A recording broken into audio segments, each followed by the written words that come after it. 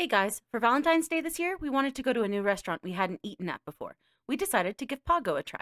This restaurant in Salt Lake sounded interesting because it's a higher end restaurant with a laid back feel. The restaurant itself is interesting. It's housed in an older building in the city, which to be honest made parking unnecessarily difficult. The kitchen is in the middle of the restaurant, so you can watch the food as it's being prepared, which is kind of cool. Now, since it was Valentine's Day, it was a fixed menu, so the options were more limited than usual.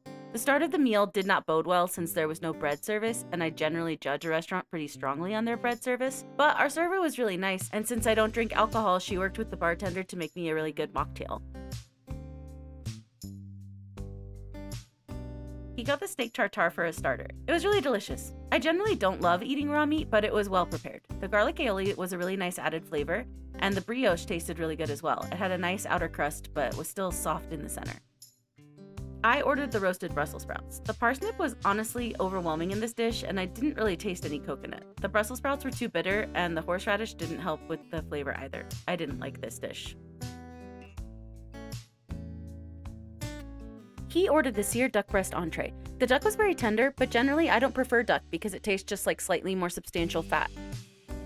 I did like the dish when I had a bite with everything in it though, because the cherries and blackberry gastrique really brightened up the plate.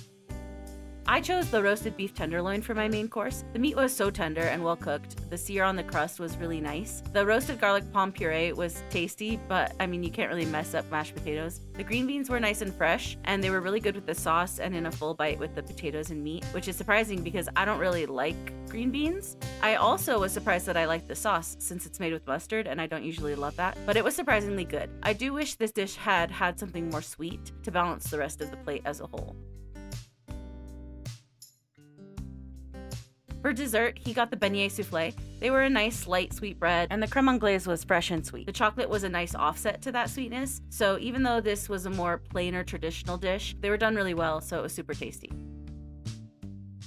The strawberry frangipane tart with ginger caramel was a more complicated dessert in terms of flavor. It wasn't a very sweet dessert. The strawberry flavor was really light and baked into the tart. The ginger was more pronounced, but was offset by the caramel. Overall, it was tasty, but since I prefer a sweeter dessert, I probably wouldn't get this again.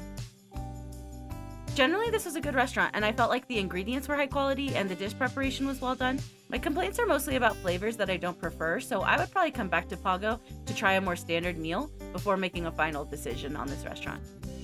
Thanks for coming along as I gave Pago a try. See you next time.